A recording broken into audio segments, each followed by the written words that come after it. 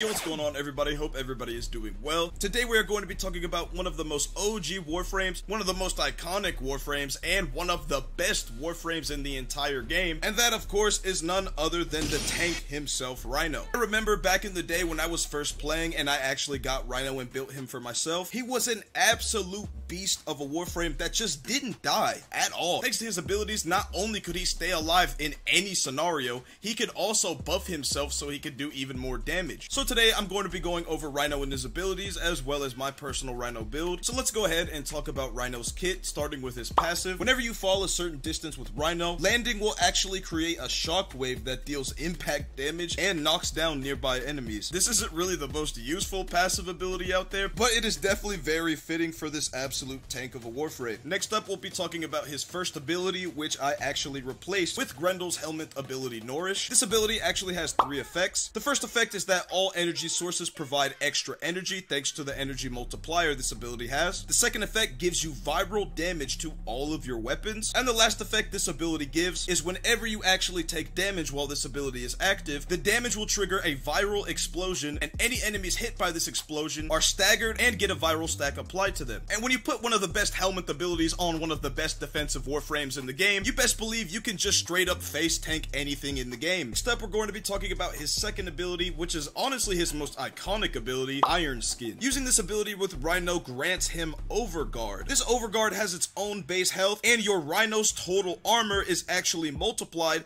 by 250%, and it is then added to the Overguard. On top of that, whenever you actually activate this ability, you are invulnerable for a few seconds, and all damage you take during that invulnerable period is then converted into health and added to the amount of Overguard you get for the buff. The reason having a buff that gives you Overguard is so broken is because Overguard actually grants additional health protection and knockdown immunity. So whenever you get attacked, you lose Overguard or you lose health. And even if there's an enemy that can get rid of all your Overguard, guess what? You can just immediately apply the buff again after you lose all your Overguard. So essentially, every time you lose your Overguard, you could spam this ability and get it back, which is a really good way to make sure that you stay alive and a really good way to make sure that you can face tank any damage. And not only can you face tank anything thanks to the second ability, you can also buff yourself thanks to his third ability, which is called Roar. This is honestly my favorite ability from Rhino because it's just such an amazing ability. This ability gives Rhino and allies in range a damage bonus to all sources, which is absolutely crazy because the damage buff is actually coded as faction damage. And the reason faction damage is so crazy is because it's multiplicative with most types of damage in the game, and the damage bonus you get from this ability is actually used twice when it comes to status damage. So not only does faction damage increase the weapon's raw damage, you also get a secondary damage bonus that applies to damage over time from status effects. It's really fucking amazing. And on top of all of that, this is Rhino's Helminth ability, so whenever you farm up a regular Rhino, you can submit him to the Helminth and unlock this ability to put on any other Warframe. If you're looking to make your ability damage stronger or your weapon stronger, or both at the same time, you could just go with this ability. It's really amazing. And finally, we're on to his last ability, which is Rhino Stomp. As the name implies, Rhino stomps on the ground with tremendous force, actually dealing blast damage in a certain area. And the moment he stomps on the floor, enemies are then forced into the air and are kept in a slow motion falling state while they're in the air for a certain period of time. This ability is really good for crowd control. You could just stomp, have the enemies float in the air, and instantly kill them with any weapon you have. Next up, we're going to be talking about the mod setup. For the Aura mod, I got Brief Respite, which gives you additional shields equal to a percentage of energy spent whenever you actually cast an ability. I got 2 Umbral mods, Umbral Fiber for extra armor and Umbral Intensify for extra ability strength. And to get even more ability strength, I got Blind Rage, Transient Fortitude, Amar's Hatred, and Augur Secrets. And then I got Primed Flow for extra energy and Primed Continuity for extra ability duration. As far as the arcanes go, I got Arcane Energized, so I have a chance of getting more energy on energy pickup, and then Molt Augmented so that I can get extra ability strength per kill up until 250 times. With the right setup, Rhino can face tank basically every single event in this game, Steel Path or not. You get a damage bonus ability for your weapons and other abilities, which just makes Rhino a really awesome Warframe in my opinion. And yeah guys, that's pretty much going to be it for this video. Rhino was one of the first Warframes that I actually built in this game, and I've loved him ever since. Let me know what you guys think of Rhino and my Rhino build down below. Before this video ends, real quick, just wanted to say thank you guys so much for all the support on the channel. I really appreciate it. And yeah guys, that's pretty much going to be it for me.